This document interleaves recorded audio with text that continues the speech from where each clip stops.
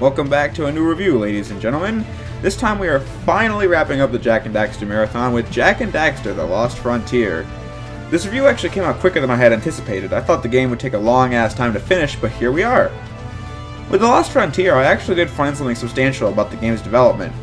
The year is 2009, and Naughty Dog wants to make another Jak game, and this is coming off of the success of their first PS3 game, Uncharted: Drake's Fortune. And so they also wanted to make a sequel to Uncharted, and quickly Uncharted 2 Among Thieves became the focus of the company. And so the new Jak game was outsourced to High Impact Games, a group of ex-Naughty Dog and Insomniac Games employees.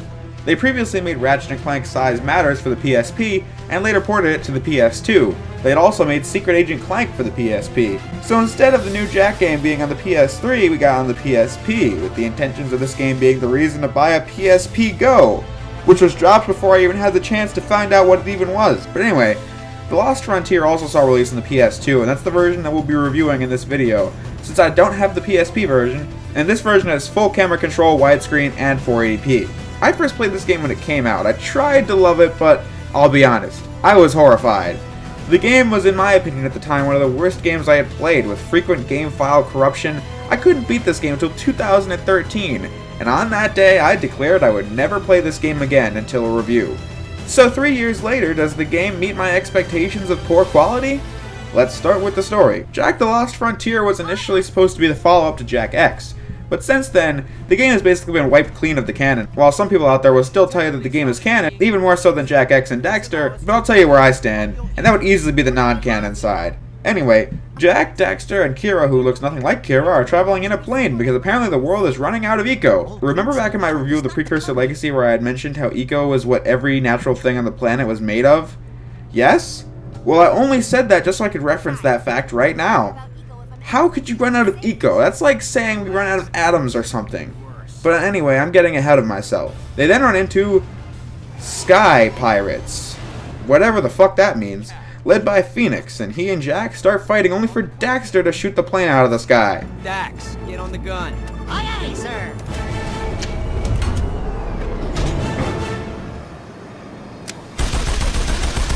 Right then and there, a major bomb is dropped. We've run out of world.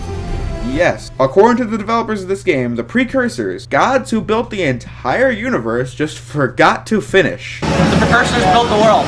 Well, they didn't quite finish. And the edge of the world really literally looks like somebody took a bite out of it. And nobody knew until now. Great fucking game. So Jak finds green eco to fix the plane. Jackie boy, I do believe we just hit pay dirt. So then we find the pirates attacking the European people, so we fight them off and join the Europeans, led by Duke Skyheed. And that's where we find the Eco Seeker, which they give us. Not that anybody should really care, but skip to this point in the video to avoid spoilers. But I'll say, you'll be missing out on a goldmine of comedy. The pirates take the Eco Seeker and Kira gets kidnapped along with it. Jak follows them and then crash lands yet again and meets some old dude. We go to the pirates, and all of a sudden the pirates and Kira are best friends, and the funniest scene ever ensues. No. Suddenly, we now have a love triangle between Jak, Phoenix, and Kira. Even though Phoenix is a new character who has had like 2.5 minutes of screen time, and meanwhile Jak has stopped Golan Maya from destroying the world with Dark Eco, stopped the entire invasion from killing the whole human race, and saved the entire planet from mass annihilation, and when the whole team was poisoned, Jak got the cure back for everybody. So just saying, I have a hard time caring about this drama. Daxter falls into the sewers and gets touched by Dark Eco. Give me nut. What the fuck? Dark Daxter? Really? In Jak 3, the Precursors touched by Dark Eco were the Dark Makers, and Daxter is technically a Precursor because he was turned into an Ottsel, and those are the Precursors. So he should be a Dark Maker, not this abomination. Just figured I'd mention this because the game barely does. And I forgot it even happened until we're forced to play this shit. Anyway, from this point on, I have no clue what's going on anymore. I mean, the characters are all talking about stopping the Eco Crisis, but it's all in one ear and out the other for me. Until we find the Eco Core, and apparently Duke Skyheed is bad, and experiments on people with Dark Eco. Cool, I guess. This dude was helping us the whole time. Phoenix sacrificed himself by saying every cliche line in the book. Besides, if I don't show you up, who will? I started this, and I damn well can finish it. Jak, it was great flying with you. Keep Kira safe, will you?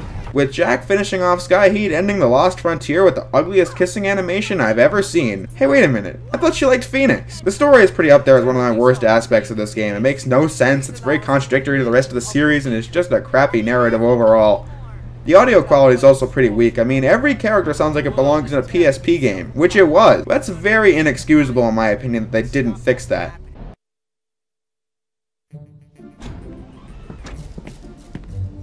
Impressive flying, friend. I am Duke Skyheat, leader of the European people and protector of the sacred eco. I'm Kira, and this is Jak. Why didn't you tell me Ashlyn was Praxis's daughter? What's your connection with her? That's none of your business. The voice acting itself is also decent enough. Jak is now voiced by Josh Keaton, and I know he can act because of his performance as Spider-Man in the Spectacular Spider-Man series and Revolver Ocelot in Metal Gear Solid 3, Snake Eater, and Portable Ops. He's not the best fit for Jak, but I grew used to him and thought he was pretty good overall. But Daxter, he is by far the worst character in the game. He's so annoying and constantly repeating his lines, and I know Daxter could be kind of annoying before, but here, his lines are trying so hard to be funny, but it's just not funny. Graphically, this game looks pretty mediocre, even in progressive scan. I'm not impressed, honestly. I know it was a PSP game, but instead of making distinct, colorful environments to compensate, the game is just ugly to look at. The music is almost non-existent. I mean, it's so forgettable. I said that about Jak 1, 2, and Daxter, but this game is by far the worst example of this. Most of the time, it's just you walking with the only sounds being Jak's feet touching the ground.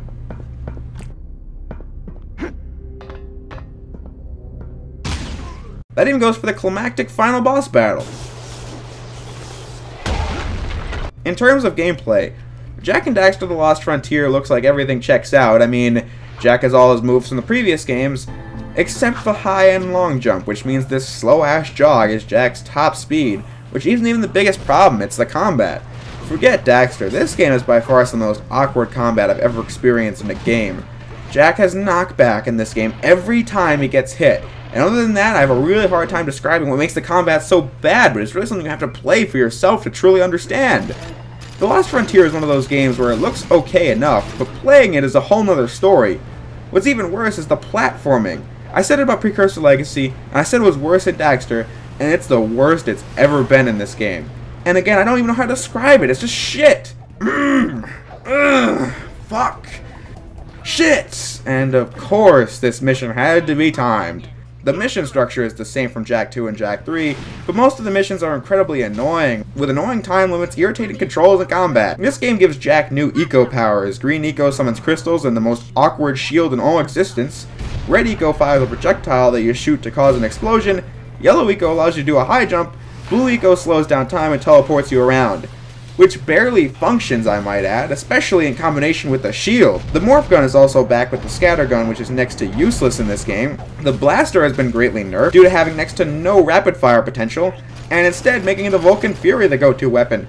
But this is just a tease, since it does shit for damage on bosses. Instead of the Peacemaker, we got a bomb weapon called the Lobber. Got nothing, honestly. Defeated enemies drop Dark Eco, and we transform into Dark Jak. Or not. We use it to buy upgrades, and trust me, get the health upgrades above all else. You're going to need it for these atrocious boss battles. They all suck with repetitive patterns and way too much damage done on you. But the standout bosses are this Abomination and the plane battle with Skyheat. The Abomination is frustrating due to how unclear it is to beat and how you die in like 2 hits. And there's only 1 ammo and health drop, and you can barely hurt him. And it goes on for 2 phases with no checkpoints. But Skyheat is by far the worst part of the whole damn game. I spent 30 minutes on this pile of ass. The top corner and characters are saying, kill Skyheat, and I'm trying as hard as I can to blow his ass out of the sky, but for some reason, none of my weapons are doing shit to him. Yes, there are 5 planes in this game, and you can buy parts for them, but the game never prioritizes that you do it. So I brought 1 or 2 upgrades, since for the first 4 hours of game time, planes are just methods of traveling, but the last hour and a half really shoves the dogfighting down your throat. And if you pick a fast plane and not a powerful one to get from place to place, and they're suddenly thrown into a dogfighting mission that the game never told you will be happening, you're fucked. And you've got to do it with the weaker plane, you can't switch. And these sections go on forever. And the biggest problem I have is that the game wants you to care about Phoenix and his pirate crew, but fuck that. Apparently they have a million planes to fight me in the beginning when I'm not on their side, but when I'm on their side, and the ship is being attacked, fuck that, it's just me out there, trying to defend everyone, and myself, all the while trying to destroy the target, and it's infuriating. I mean, the final boss would have had more impact if it was me and my team of pirates taking on the enemy fleet. But no, they all sit on their asses and watch. I don't know, maybe I've been playing too much Metal Gear Solid 2, Sons of Liberty, where you can literally stand there as Raiden and Snake will do 90% of the work. But that's a lot more realistic than this shite. Anyway, back to Sky Heat. He's got a million enemy drones firing at me. Death traps everywhere. Even though this is a precursor establishment, and I thought the precursors like Jak or something, so why is the security focusing on me and not the guy breaking in? And after a half hour of not doing shit to this guy, the mission just abruptly ends. Like, what the fuck? I didn't almost have to die a 10th time trying to kill him, when the whole time I didn't even have to do shit other than chase him? Fucking bullshit. I've had issues with the other games in the series, but nothing like this. I mean, I could tell you how the planes control and how it's really boring and slow, but who really gives a rat's ass, honestly? The only other thing to complain about would be Jak Daxter and how boring and mind-numbing this atrocious gameplay is. But I think the footage speaks for itself. Sonic the Werehog was more fun. The story doesn't offer any kind of justification for this, and I guess by collecting precursor orbs we can give Jak Daxter a football helmet, and Jak a beard for that matter. But other than that, the game has New Game Plus, and also the game has side quests you can do, but no thanks, honestly. In the end, I'll say Jak and Daxter The Lost Frontier was not as bad as I was expecting. I mean, I was going into this expecting to play one of the worst games of all time. I mean, in 2013 it was certainly up there, but since then I've played a lot more games and tastes have changed. Is Jak and Daxter The Lost Frontier good? Fuck no. With game design this bad, fucking please. But while I was playing the platforming levels, there was plenty of frustration, but I can appreciate the fact that this game has effort put into it. I mean, back in my Slide 2 review, I said passion was something I appreciated in a game. I can tell there was passion put into this game, but no polish, making the final product complete ass. By far the worst Jak game. And if you don't believe me, take a look at the damage this game did to the series. The game came out to mixed reception, but it was quickly forgotten about. I mean, High Impact Games went on to make such classics as Phineas and Ferb, Disney Princess, and some of them went on to make Sonic Boom: The Rise of Lyric on Wii U, which was more or less the same crap as this game. And since this game, Jak and Daxter have not had a game. I mean, Jak and Daxter is a franchise I grew up with, but I'd be lying if I said the future was looking bright for Jak and Daxter. I mean, they appeared in the crap game PlayStation Move Heroes, which would have been cool if it weren't for the fact that the game was a PS Move tech demo, and Sony Smash Bros., which while not being bad, was quickly forgotten about like The Lost Frontier. Ratchet & Clank is still alive and well, and unfortunately so is Sly Cooper, but Jak is dead in the water, with the cancelled Jak 4 by Naughty Dog really sealing in the deal. So while I enjoyed looking back at the Jak series, I'm definitely Jak and Daxtered out, so to speak. I hope this series gets revived one day. With Naughty Dog's higher focus on more realistic games, I can't say I see that happening in the near future.